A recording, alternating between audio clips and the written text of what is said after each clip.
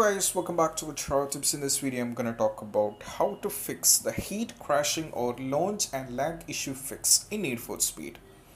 Right? So there is no need of introduction for the Need for Speed, just directly get into this. Right?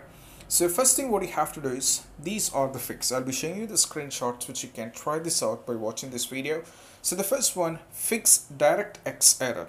This error can occur due to an outdated GPU or outdated Windows version. As the DirectX updates comes with the cumulative Windows update, and it's always been recommended to update your graphics drivers and Windows OS first. To do so, launch NVIDIA Control Panel, select Manage 3D Settings, choose Program Settings, then select the game from the list and set vertical sync to adaptive half refresh rate. Launch the game on the Steam, turn off in the game VSync and set the display mode to the full screen. Next one, fix FPS Drop and Stuttering. So launch NVIDIA Control Panel, select Manage 3D Settings, select Program Settings and choose the game from the list, set Power Management Mode to prefer maximum performance and set Texture Filtering Quality to high performance. Now launch the game, turn off in game and VSync option, set the display mode to full screen. Moving on, third one, it's all about fix black screen issues. The black screen issue is one of the most issues for the PC gamers, and Need for Speed heaters no expectations, and here are some of the players have reported that the game is suddenly black out but the audio is coming out from the background. In the case, you will need to press Alt plus Enter in order to fix this issue. At the screen mode will go into the windowed mode and the display will start again.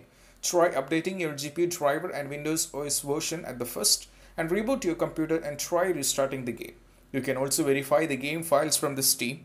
Use MSI Afterburner software on your PC and try lowering the GPU clock speed to its default mode. Fourth one, it's all about fix audio issues. So some of the players are reporting that sometimes the NFS heat seems to have some issues with the audio quality or even no sound. So make sure that the Windows Sonic for headphones option has been turned off. So just right click on the speaker icon, choose special sound to turn it off. Open change system sounds and select playback devices and choose your current audio devices and click on the configure. Now you will need to select the right audio channel for your audio device and click on next. Fifth one, it's all about crashing issues. Plenty of players are also reporting that the NFS heat game starts crashing randomly while playing the game, and some of the players are encountering startup crashing as well as in it. So in that case, you should follow some of the possible methods. The first one, restart the NFS heat game after restarting the Steam client and disable antivirus program temporarily.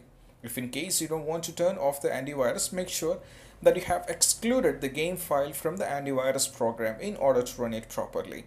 The same thing will be applicable for add an exclusion to Windows Firewall protection. Run the NFS heat X file as an administrator. In order to do that, right click on the game exe files, go to properties, go to click on compatibility, mark the checkpost, run this program as administrator, click on apply and OK. We can also use the MSI Afterburner on GeForce Experience tool in order to fix the GPU related issue. Try disabling the unnecessary overlay tools like GeForce Experience, Game Bar, Steam overlay and Discord overlay, etc. So that's all about when it comes to the fix. Don't forget to subscribe and click on the bell icon for the notification. This is Shahin signing off from GetRhythm. See you soon.